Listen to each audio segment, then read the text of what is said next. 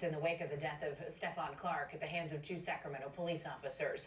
Protesters were back outside the district attorney's office in downtown Sacramento this afternoon, calling for charges to be filed against the two Sacramento police officers. Now, they vowed to protest every Tuesday, Wednesday, and Thursday until a decision is announced. While the community calls for justice, the Sacramento Police Department says it's struggling to fill more than 100 open positions on the force, something Chief Daniel Hahn addressed at this week's City Council meeting.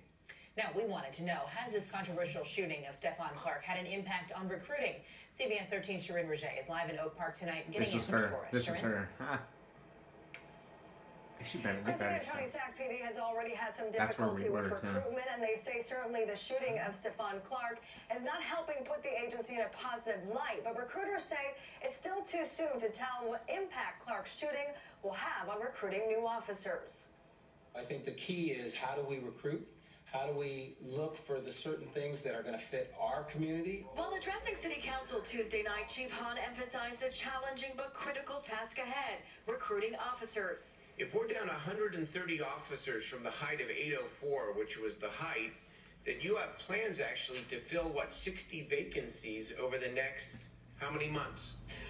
Well, we should be at our full staffing hopefully by the end of next year. The death of Stephon Clark follows a series of other high-profile police shootings in Sacramento, including the 2016 shooting of Joseph Mann, and has further strained the trust between the community and police. A very difficult time for us. It's a challenge right now, but we are going to learn a lot from this incident, as we do with any major incident, and it's going to make our agency better. So that is something positive to be able to tell recruits.